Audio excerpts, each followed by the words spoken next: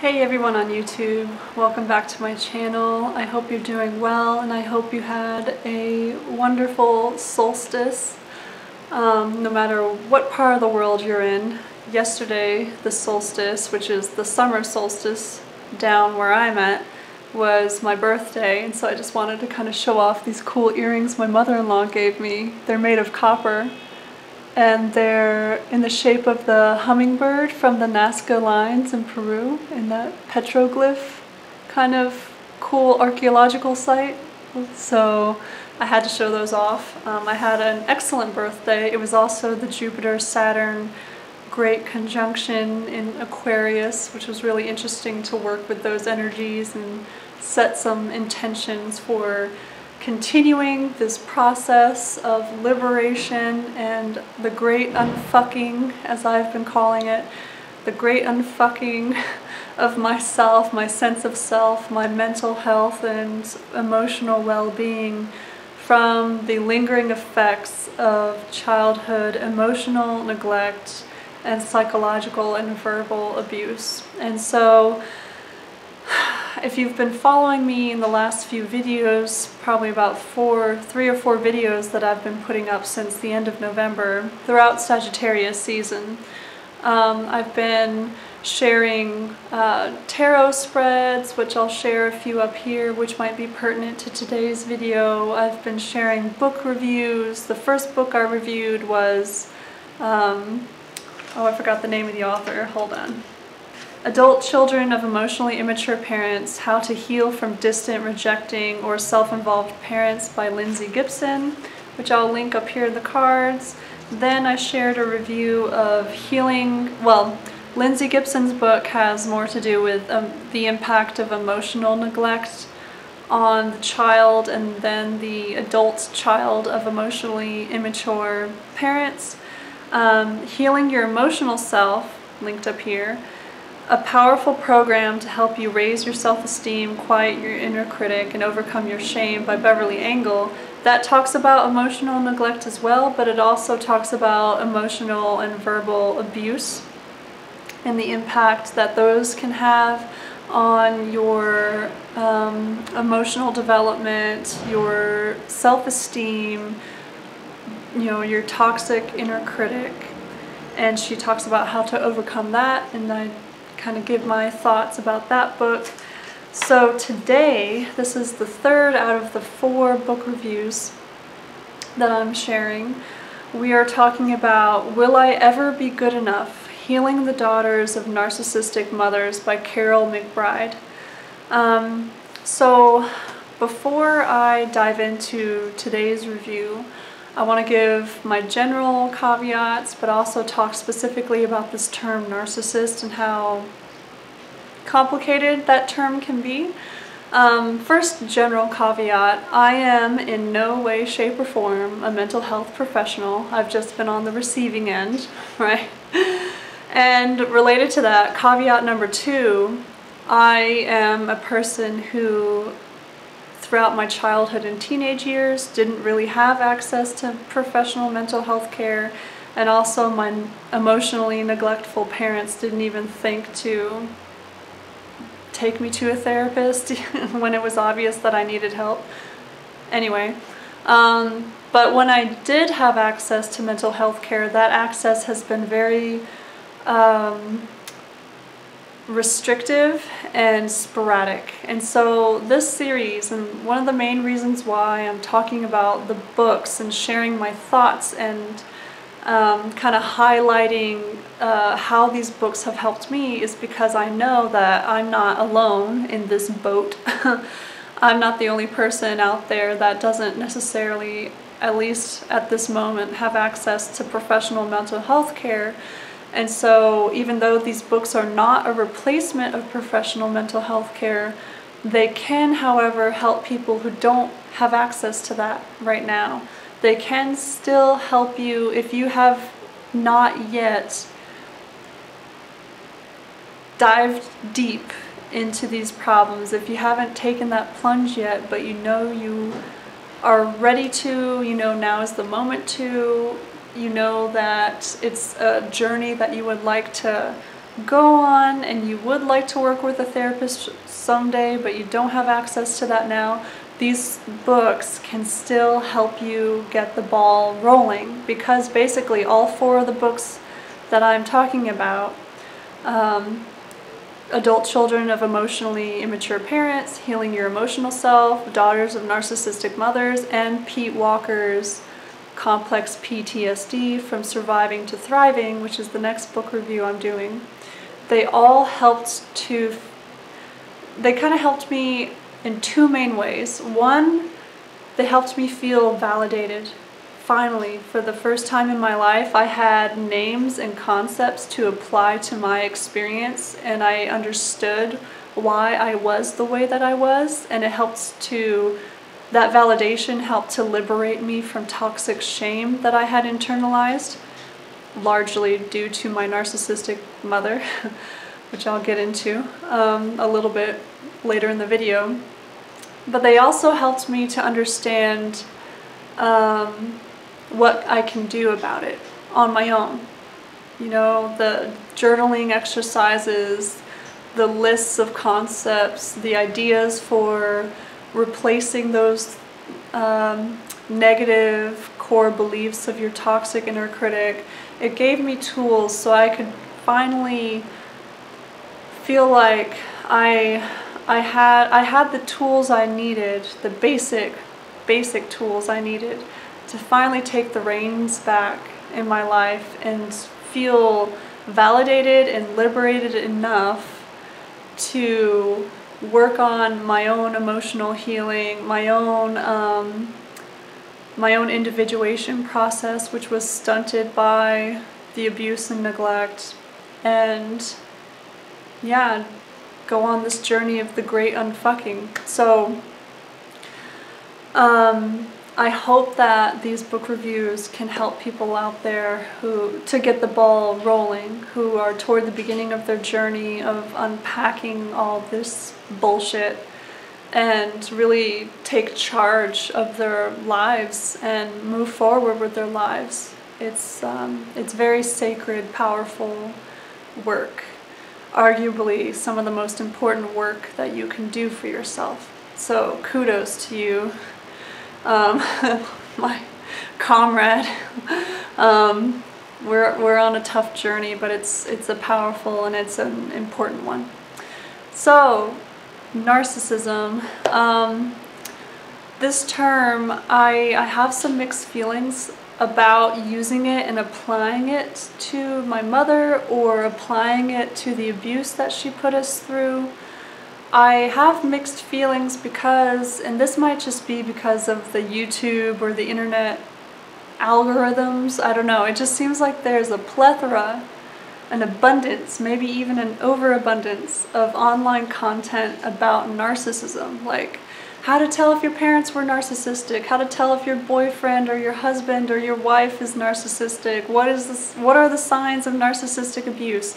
And there are a lot of mental health professionals that make online content about this, and I'll make a video after talking about the Complex PTSD book. I'm going to make a video kind of with a list of resources that I have found incredibly helpful.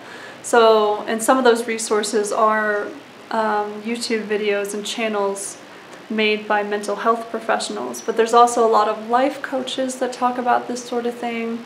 But there's also there's just a lot of content out there, and so I would advise you to proceed with caution, you know,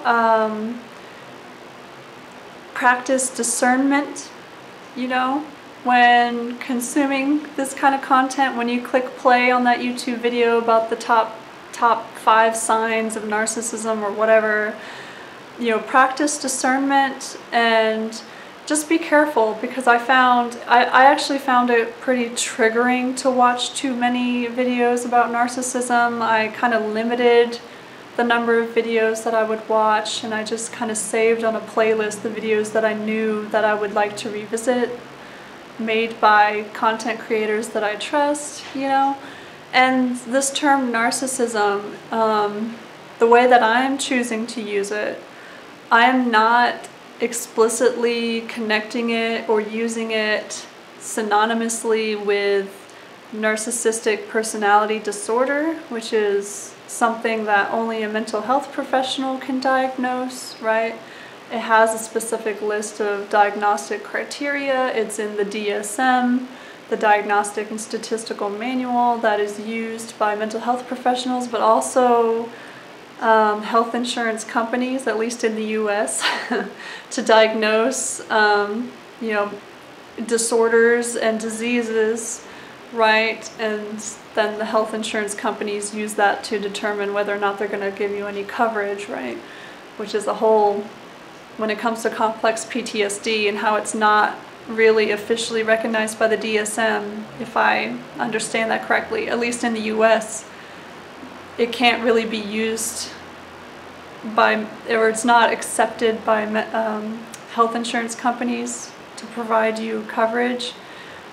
There's a complicated, twisted ball of yarn with complex PTSD and the DSM and health insurance and all that.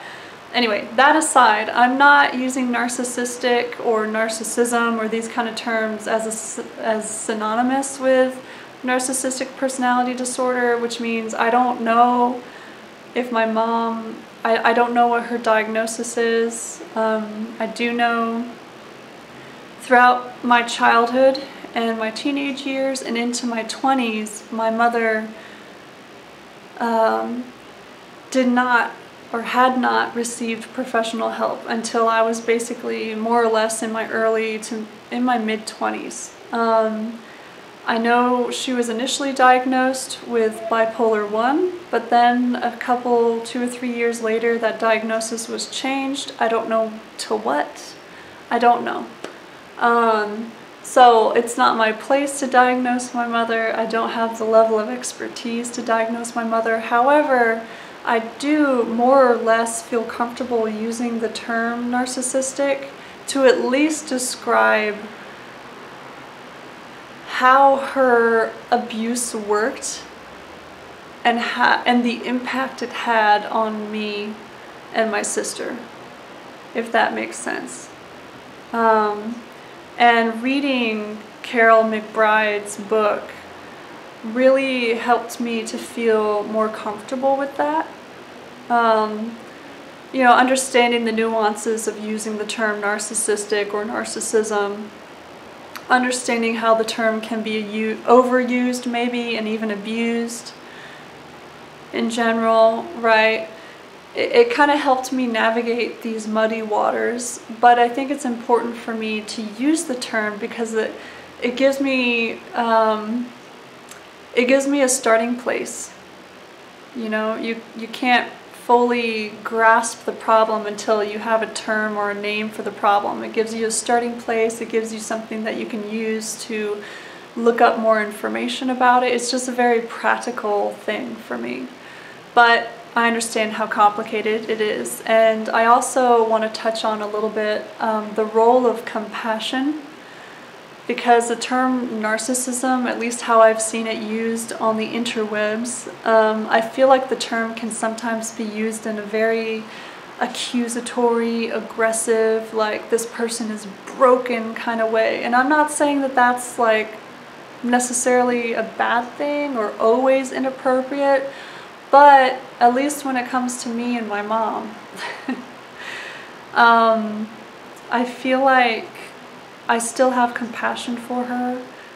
I understand where she comes from. I understand more or less why she is the way she is and why she was the way she was when we were growing up. I understand that her background is super abusive and shitty. Her parents were super abusive and shitty.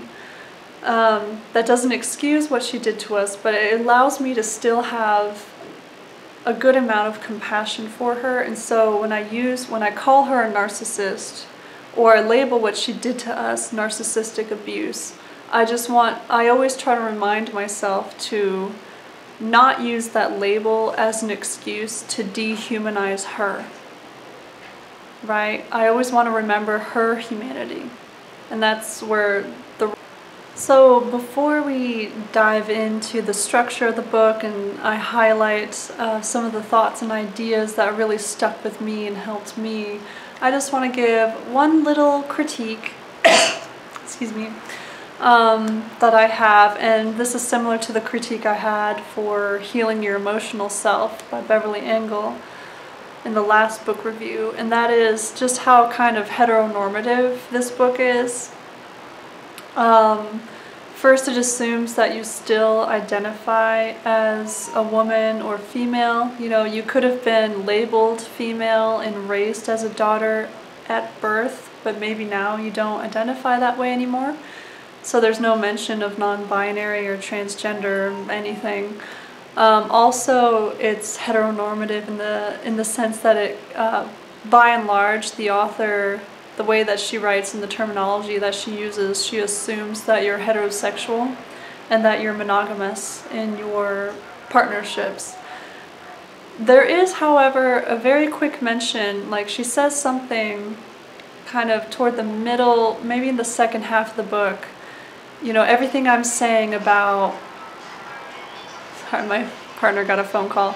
She says something like, everything I'm saying about how, like, the problems that you might face in your romantic relationships with men as an adult, those can also be applied for same-sex relationships. And it's just a very quick mention, which I do appreciate, but it happens kind of late in the book, and I wish it was something that was brought up or acknowledged more clearly and earlier in the book. So that is something to consider. But that's really my main critique of the book. Overall, I found it very validating and helpful. Let's dive in. So she has a very quick introduction, and basically the point of the introduction, or what I wrote down here in my notes, is author comes at this from a place of healing and recovery, not from a place of blame. And I think it's important that the author starts off with this because like, the point of the book is to help you kind of take your power back and help you in your individuation process and your own maturation process, which was stunted and hurt by your narcissistic mother. However, once you've seen the light, once you start to understand how these patterns work and where your mental health issues might come from and how they might be related to the abuse and the neglect, it's up to you as the adult to decide how to move forward with your life. And so if you continue to blame everything on your mother, like, oh, I never finished that degree because my mother was a narcissist, or oh, I never followed through with that plan because my mother is a narcissist, then that kind of turns into, it moves from healthy, giving back responsibility, which is very important and healthy. Like, for example, I understand now where a lot of my own mental health issues and emotional issues and my stunted individuation process, I now understand that, and I place responsibility back on my parents because they're the ones who did this shit. They're the ones who fucked up. However, now that I understand these things, thanks to the books and the work that the books I've been reading and the work I've been doing throughout 2020, but for a very long time now, I'm the adult. I take responsibility for my decisions. I'm the one taking charge of my life and moving forward. I hope that makes sense. So you're not taking responsibility for your parents' abuse. You place that responsibility onto them. However, to get stuck in this cycle of blame, it might just feed into self-sabotaging behavior. It might actually feed into some of the emotional immaturity you might be dealing with that you need to grow out of. And unfortunately, you have to do all this work of reparenting yourself, right? But it's up to you. You're the adult, right? And so that's the difference between responsibility and blame. And I appreciate that she starts off right off the bat with that. So the first part of the book, which is chapters 1 through 5, is recognizing the problem. So chapters 1 through 5 are really all about diagnosing the problem, defining terms, providing you an overview of what maternal narcissistic abuse looks like. So in chapter 1, I wrote down a really great quote because I felt like the author was sharing a little bit of her own experience because she was raised by a narcissistic mother, and that's one of the reasons why she wrote this book. But I felt like she was writing about my experience too. She says, I don't have the page number, but this is in chapter 1, "The Emotional Burden You Carry" is the name of the chapter. She's talking about the incessant toxic internal critic, which I've talked about in previous book review videos in this series. She says, "These incessantly disapproving voices never gave me a moment's peace. They harangued, nagged, and demeaned me with the overall message that no matter how hard I tried, I could never succeed. I could never be good enough. They created such an extreme sensitivity in me that I constantly assumed others were judging me as critically as I was judging myself." And that is such a powerful quote, and I identify so much with that experience because that is very much how I internalized my mother's toxicity, how she weaponized toxic shame, how she constantly belittled me and called me stupid and told me that nothing I did was ever good enough, and how she also withheld empathy and emotional support and warmth from me from the time that I can remember. How that can affect and cause this very toxic inner critic that you then project onto others and other relationships, and fear that your self-loathing, like if you hate yourself basically at this level, then other people must be constantly critiquing and judging and hating you too. Like I reached that level. I understand completely how that feels, completely. And now I understand where it comes from. So I can do the work to unpack this and place responsibility back on my mother and give the toxic shame and guilt back to her because I refuse to deal with it anymore, right? She also defines what maternal narcissism is, and just very succinctly, she says, "Maternal narcissists are mothers who are so emotionally needy and self-absorbed that they are unable to give unconditional love and emotional support to their daughters." Short and sweet, very simple. And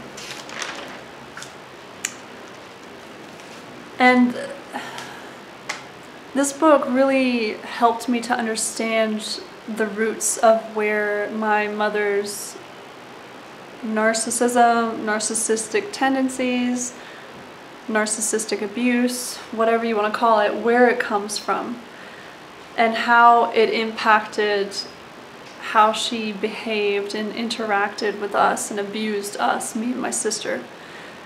And, you know, there's the great nature versus nurture debate. Maybe with people who have been diagnosed with narcissistic personality disorder, maybe there's a nature component, maybe there's a genetic component, maybe there's something, you know, different about their brain structure, Lord knows. I, however, understand things more on the nurture end of the spectrum because I've learned a little bit over the years about my mom's,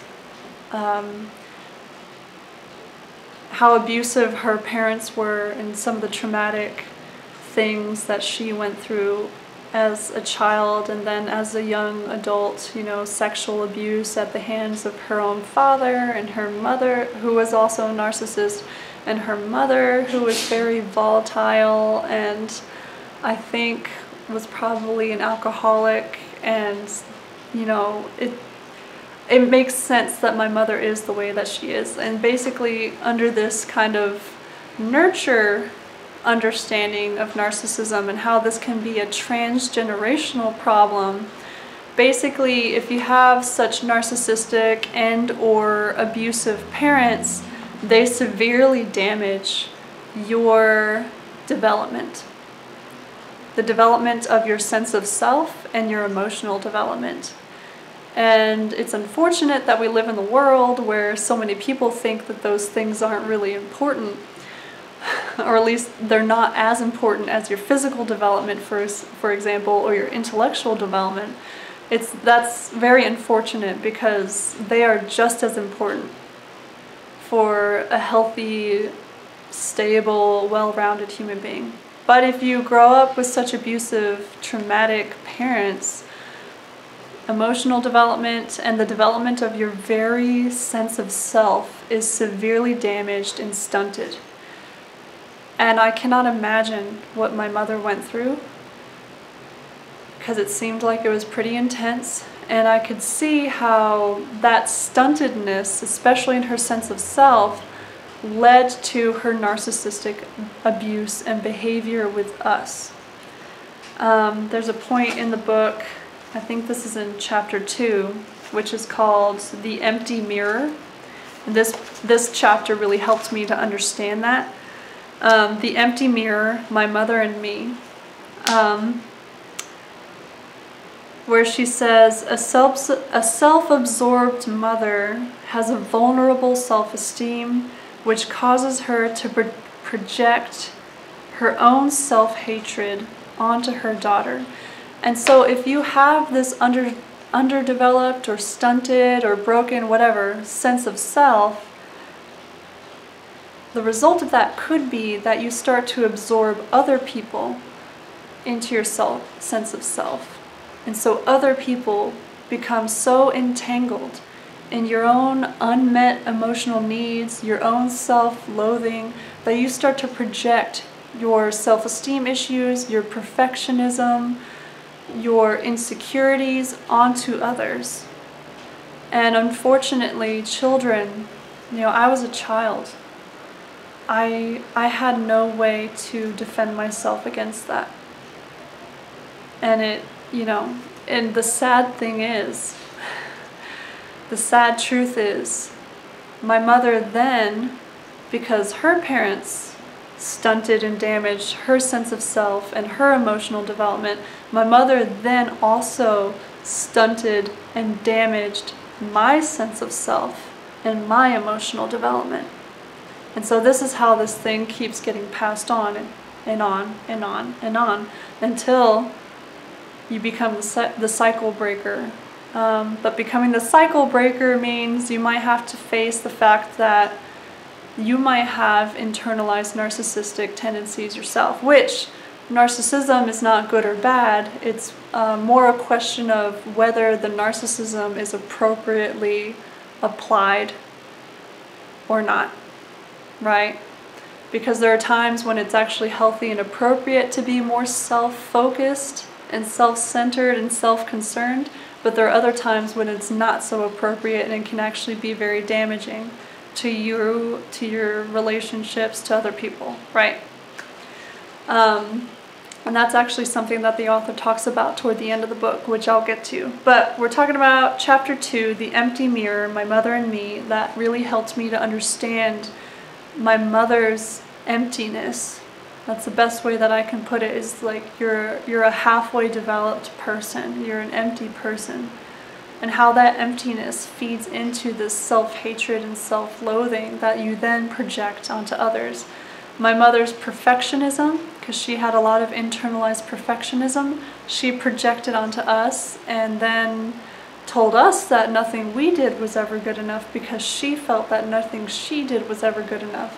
Her internalized toxic shame that she used to beat herself up all the time, she then projected onto us in incredibly toxic ways. I mean, my mother threatened, I have a very intense memory, something that I actually consider pretty unforgivable, because my mother took it to such an extreme that she became cruel. She was overtly cruel with us.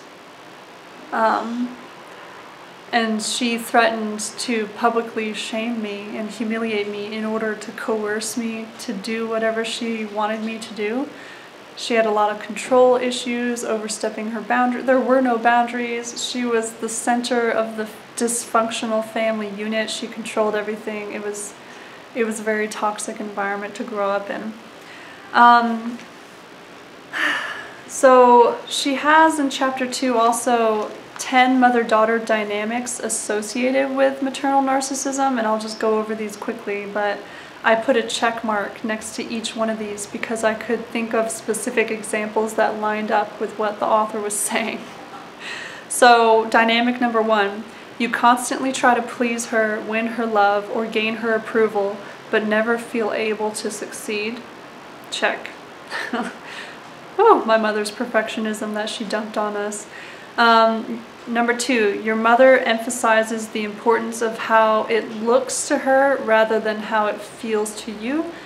A lack of empathy, everything has to do with her image of herself and how her children's behavior affects her image of herself, and how she might be worried about like what the neighbors might think or what everybody else might think, right? Because of that lack of self-esteem. Like, her sense of self is so dependent on other people's approval, right? It doesn't come from within, it's dependent on other people's approval, so then she projects that on you.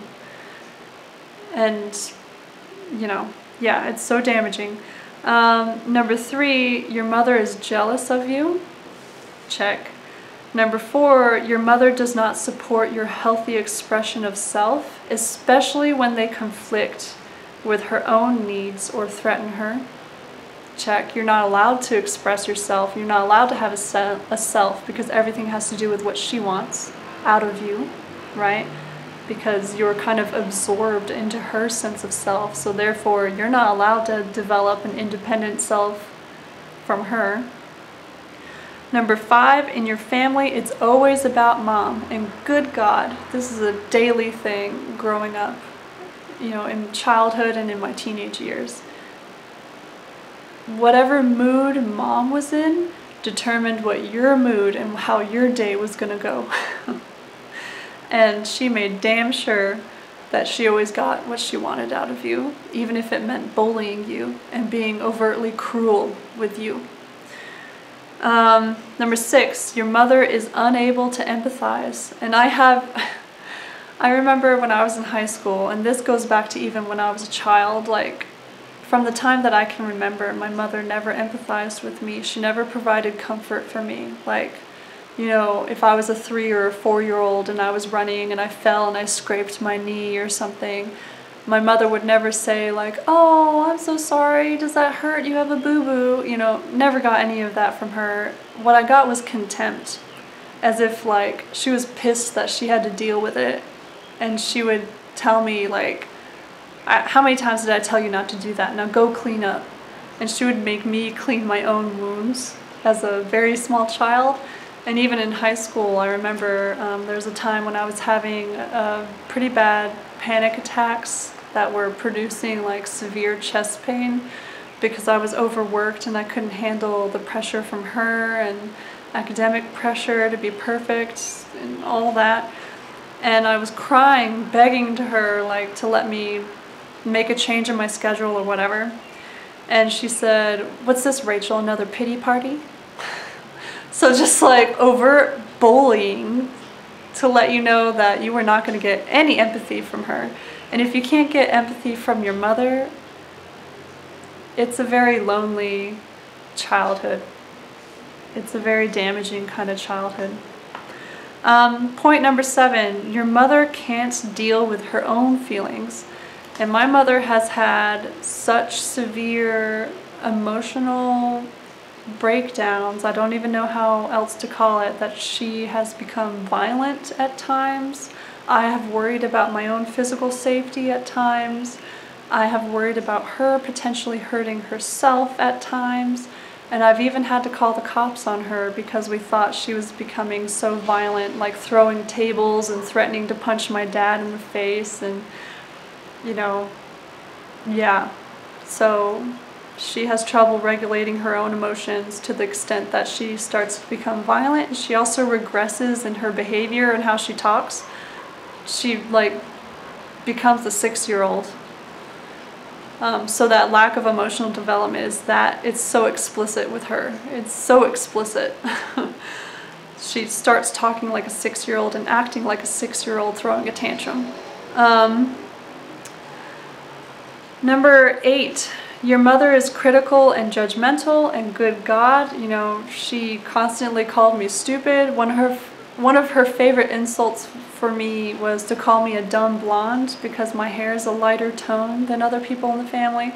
She critiqued my physical appearance and basically made me feel ugly and too fat all the time. She called me stupid all the time. Yeah, just overt verbal abuse. And your mother treats you like a friend, not a daughter.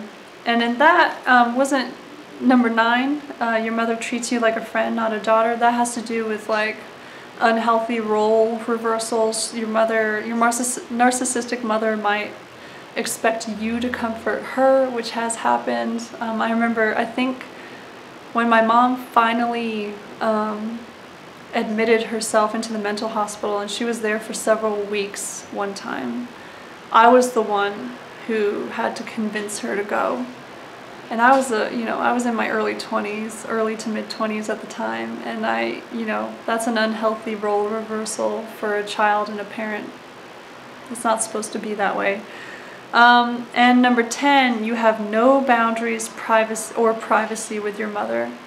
So a very common thing about narcissistic mothers is like, you're not allowed to shut your bedroom door, you're not allowed to lock your door, you're not allowed to have any privacy. Like, these are the type of people who might barge in when you're in the middle of like taking a shit in the bathroom, or they might walk right into the room while you're like half naked trying to get dressed, which sure, maybe if you're like a 3-year-old, that's fine, but when you're a teenager, it's another form of kind of abusive, intrusive, inappropriate behavior. And my mom has been very literal in some of those things growing up too. Like, she had to be aware of what you were doing all the time. You weren't allowed any privacy. There were no boundaries whatsoever. Yeah, she went to great lengths to enforce that. So those are the 10 mother-daughter dynamics that are common when you have a narcissistic mother. Moving on to chapter 3, which is the faces of maternal narcissism. This is where she lists her kind of top 6 categories or forms of maternal narcissists, and there of course can be overlap in these categories. She has the flamboyant extrovert, and that's when your narcissistic mother in social situations acts inappropriately to try to get attention on herself. That kind of flamboyant, over the top, needy attention grabbing kind of inappropriate behavior. The accomplishment oriented narcissistic mother, and good Lord, was that my mother. That's had to do with a lot of her perfectionism. The psychosomatic narcissistic mother, who uses pain or illness to manipulate others. And this is kind of because there are lots of mothers out there who deal with chronic illness and chronic pain and even mental illness. So there's like that fine line where we need to recognize that people dealing with these issues, right, deserve to spend time on their self-care and on themselves, and they need it for survival. We all do, but it's like, especially if you're dealing with like a chronic disease or an autoimmune issue or something like that. However, that can turn into manipulative territory. It's kind of, that one is kind of like, that's one of those touchy things. That's one of those kind of uncomfortable things that needs to really be unpacked a lot. So that's just something to be aware of. It might be kind of triggering for you. So just be aware of that one. You have the narcissistic mother dealing with addiction. the secretly mean narcissistic mother, where their public face is very different from their private face, and my mom was guilty of that too. I have a memory, and this is such a clear, just explicit example of this. My mother was screaming and yelling at all of us. I don't even remember why, but then the phone rang, and it was someone from church, and I remember my mom just like doing a 180, like she was screaming and yelling and being abusive with us, and then she picked up the phone. "Oh, hi Sharon, how are you?" Like, just, you know, very explicit example of that. And then the emotionally needy narcissistic mother, and that's where the mother starts to do that inappropriate role reversal. She starts to expect the child to take care of her, and that's not appropriate, and that kind of thing. Chapter 4, and this is a very important chapter, Where is Daddy? The Rest of the Narcissistic Nest is the title of this chapter. And I wrote down a few quotes which I found very appropriate, and that applied very well to the dynamic between my domineering narcissistic mother and then my father, who was complicit in all of it and allowed all of this bullshit to happen. So she said on page 60, "The narcissist needs to be married to a spouse who will allow her to be at the center of all the action. That is how it has to be if the marriage is to survive." And whether or not it's healthy for the marriage to survive is a different thing. But if, like, the only way for that marriage to stay, like, to work, in terms of not work in a healthy way, but just to where, like, the partner doesn't give up on it and doesn't ask for a divorce or whatever, it's only if the partner, which is the father figure if you had a mother and a father, if he puts up with it. But that's very dangerous and damaging for the children, because the father then puts the survival of the marriage ahead of the emotional needs and safety of the children.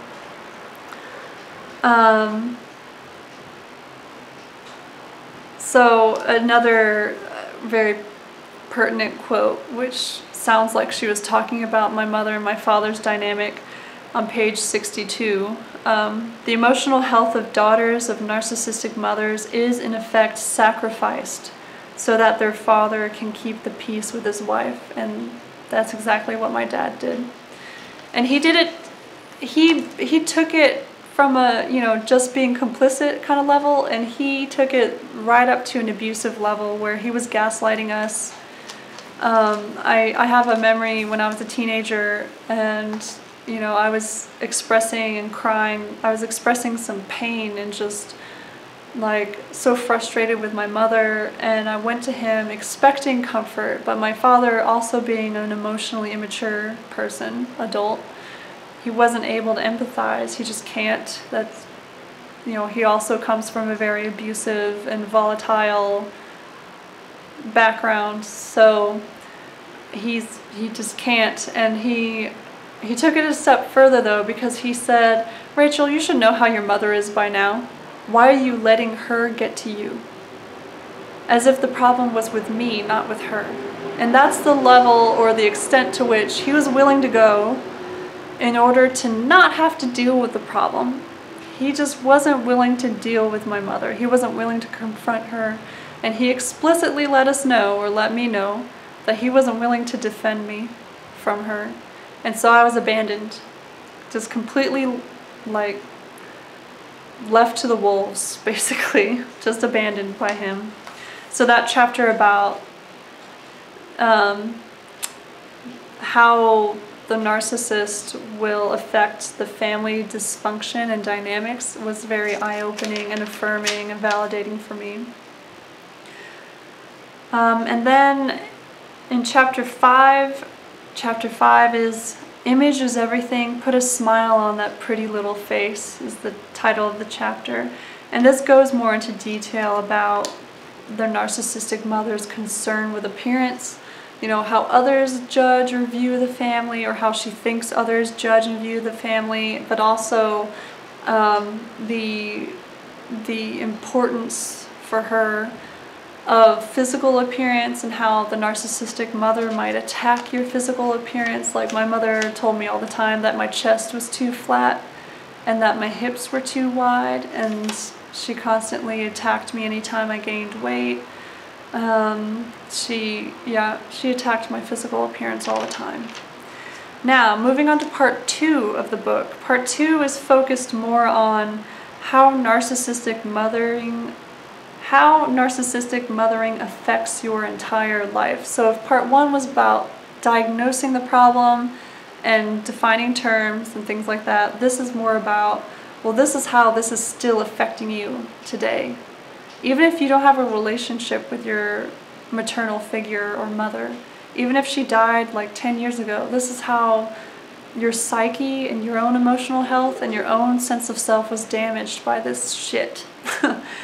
So, chapter 6 is I Try So Hard, the High Achieving Daughter, because McBride, the author, says that's kind of, in general, there's 1 or 2 ways that you can go with this. You can become the perfectionistic high achiever, or you can become the underachieving self-sabotager. And, you know, you can be both of these things depending on the situation. And so I found the High Achieving Daughter chapter 6, I felt like I could identify a lot with what she was saying. And she talks about imposter syndrome, for example, on page 93. High-achieving daughters of narcissistic mothers are at great risk for imposter syndrome because we were raised to feel we were never good enough. When a woman does not feel worthy internally, she believes that she is underdeserving and cannot accept success or recognition. So, and I have a tarot spread that I shared recently about imposter syndrome. If you work with the tarot, I'll link it up here, but that's something that I've struggled with for a very long time, like over a decade, is imposter syndrome. And now I understand where it comes from. It's my mother's narcissistic abuse. Chapter 7 is What's the Use? The Self-Sabotaging Daughter. So that's the other side of this high-achieving, perfectionistic imposter syndrome, but then also the underachieving, self-sabotaging kind of behavior. And then chapter 8 is Romantic Fallout, Trying to Win at Love, Where I Failed with Mom. And this is where she really talks about the effect of maternal narcissistic abuse on your future romantic partnerships or relationships with people, and how you might have a tendency, and I know I did, especially in my 20s, in my friendships, but also in my romantic partnerships, I had a tendency to repeat the abusive behavior because it was all I knew. It's what my mother conditioned me to know, and she kind of conditioned me to be codependent, like the doormat. She conditioned me to be a doormat because she made me into her doormat, you know? So that's what chapter 8 was about. And that's also where she talks,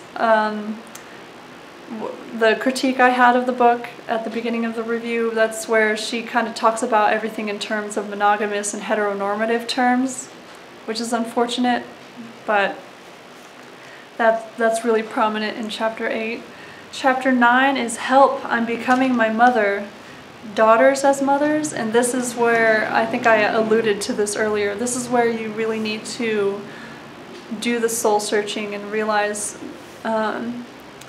where you might have some narcissistic, like inappropriately used narcissistic traits of yourself, within yourself. She also talks about, though, that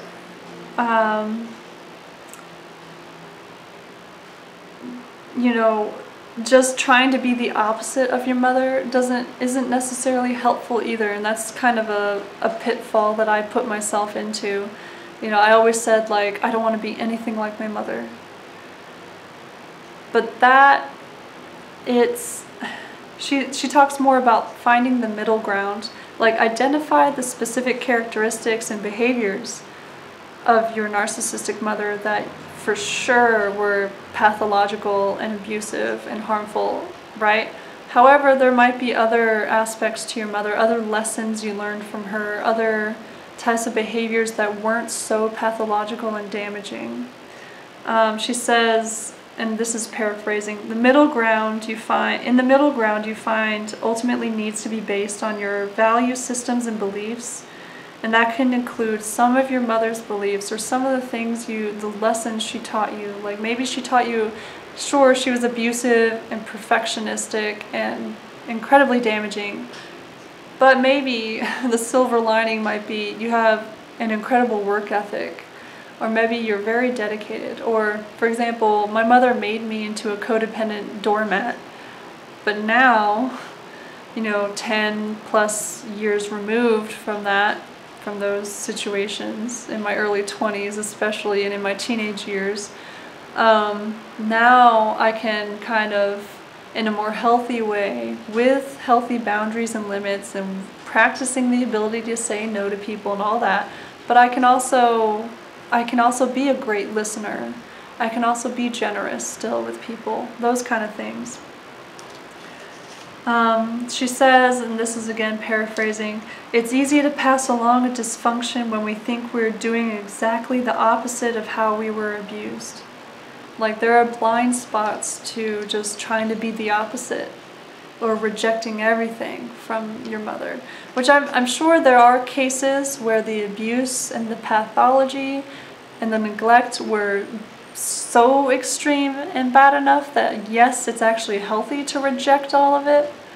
But if you're not in that super duper far extreme, right, then maybe something a little bit closer towards the middle ground might save you from some of the pitfalls and blind spots of just trying to be the opposite or rejecting all of it, right?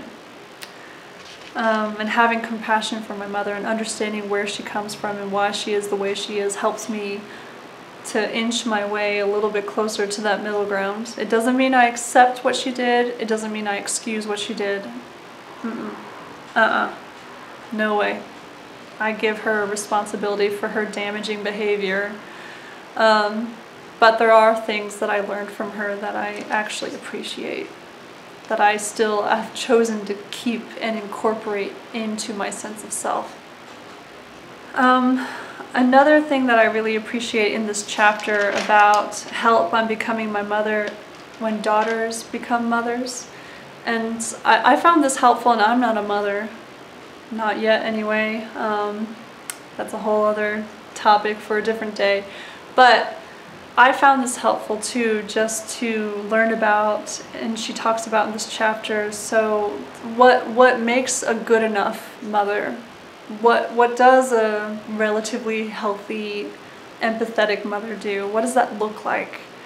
And she talks about how important empathy is, and how empathy, according to the author, and I agree with her on this, empathy is the most important parenting skill in terms of the child's development of self and emotional health. Like healthy, well-balanced, well-executed empathy is incredibly important.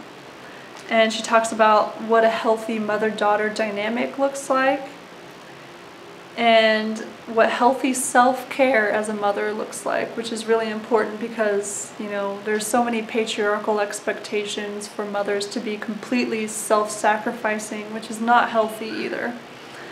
And then part 3, ending the legacy, specific recovery steps for daughters of narcissistic mothers. And this is the part where it's most explicitly about recovery. Like, here's what you can do, right? So chapter 10 is the first steps, how it feels, not how it looks. And this is reclaiming your emotions and your right to feel your emotions and your right to expect empathy from others. And she talks about really the importance of acceptance in this third part of the book. I can't remember exactly which chapter it was, but she talks about the stages of grief and how important grief work is, and how it's not something that you can skip. you cannot skip the emotional unpacking of grief. You need to grieve your shitty childhood. You need to grieve the fact that your mother is incapable of empathy and the type of love and emotional support that you needed. You need to grieve that loss. You can't skip that step. And she talks a lot about that. She talks a lot about acceptance too. She kind of plays around with this idea of the 5 stages of grief, and she kind of flips it around, and she says that acceptance is actually the place where you need to start in order to go through this grieving process. You need to realize your mother's limitations. You need to let go of unrealistic expectations from your mother. That's part of that acceptance work that you really need to start with, or at least that's what the author says. An important aspect about grieving is the role of other people in your grief work, because sometimes when you're dealing with healing from narcissistic parental abuse in general, you might get pushback from people. You might get people who gaslight you and tell you, it wasn't that bad, what are you complaining about? You might get other family, even immediate family members, who might tell you that you're being dramatic or you're being selfish or whatever. And she says it's important not to listen to other people who are doing that to you, who are telling you those sorts of things, because they will get in the way of your healing, and you need to prioritize your healing and your recovery work. She says if you ignore grief out of fear or because you listen to other people's opinions, your recovery will not work. That's on page 148. Grief is the most important step of recovery. She talks a little bit about inner child work, eye movement, desensitization and reprocessing, or EMDR, and how that might be helpful in therapy and recovery. And then in chapter 11, a part of and apart from, which is separating your sense of self from your mother, she talks about the individuation process. She says the individuation process is stunted for children of narcissistic mothers because your mother, has either engulfed or ignored this process in you. Your need for individuation. It's a basic human right to individuate. It's so important. So she talks about what you can do, what does separation mean, and she talks about pretty explicitly the option to cut your mother out of your life, which is super taboo in many parts, most parts of the world probably, but for some people it saves them. And it should be seen as a valid, healthy option, right? Which I appreciate. And then she has some exercises, especially in this third part of the book, that help you to journal about the negative messages and internalized negative core beliefs you might have and how you can process them. And then what separating your sense of self from your mother, what that looks like. Chapter 12, Becoming the Woman I Truly Am. She talks about more about what this process might look like, how you might have some rough spots along the way, which she calls the collapse. And these are moments where your ego might get defensive, or you might have a narcissistic moment yourself, and how to unpack that and how to remember where this comes from so you can continue with your healing. She has an exercise called your I am list, where you list down all the things that you are, what you believe are your positive characteristics, how you choose to identify yourself. I wrote down I am strong, I am brave, I am intelligent, I am empathetic, ... And in this chapter on page 173, this is the exercise in the book that stuck out the most to me. If I were good enough, exercise. And this is basically a tool to help you realize how your negative and limiting core beliefs about yourself or about life in general might still be getting in the way. And so she basically says, you know, take a piece of paper, your journal, whatever, and write down, if I were good enough, comma, I would ... And I wrote down, if I were good enough, I would become a teacher and a research professor. If I were good enough, I would build up my YouTube channel. If I were good enough, I would, you know, write this kind of a book that I've always wanted to write, blah, blah, blah. And basically, this helps you to see, like, it helps you to kind of sit back and reflect, wait a minute, why don't I think that I'm good enough to do these things? And that was an incredibly eye-opening exercise for me. Incredibly eye-opening. You know, I suggest, even if you're not going to purchase and read this book, just write down, if you feel like you have an issue with a toxic inner critic and limiting and negative core beliefs about yourself or life or whatever, write down, if I were good enough, comma, I would, you know, and then make a list of all the plans and things you would do if you believed that you were good enough to do them. And then sit back and ask yourself, why don't I think I'm good enough to do all these things? Very eye-opening. It's so simple, but it's very eye-opening. And then she talks more about different kind of exercises to help your individuation process and separate your sense of self from your mother.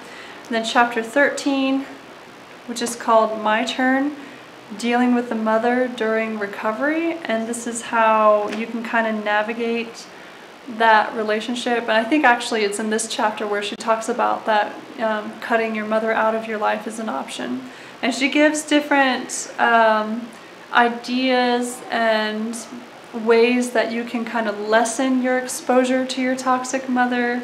You know, there's temporary separation, there's setting boundaries, there's cutting your mother out of your life completely if that's what you choose to do. She also talks about, well, what if your mother has already passed away? What if she's already dead? And how that healing process will be a little bit different than if your mother is still alive.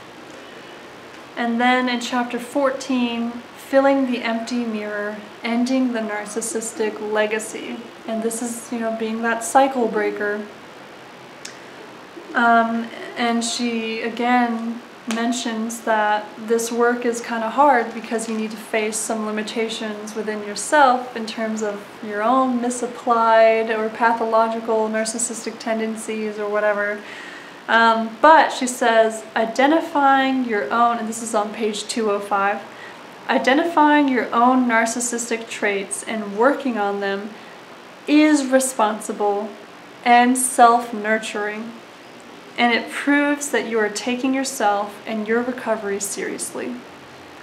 So don't let the toxic shame kick in whenever you kind of catch yourself in an argument with a partner or with your child or with someone at work, or like having that kind of like ugh feeling.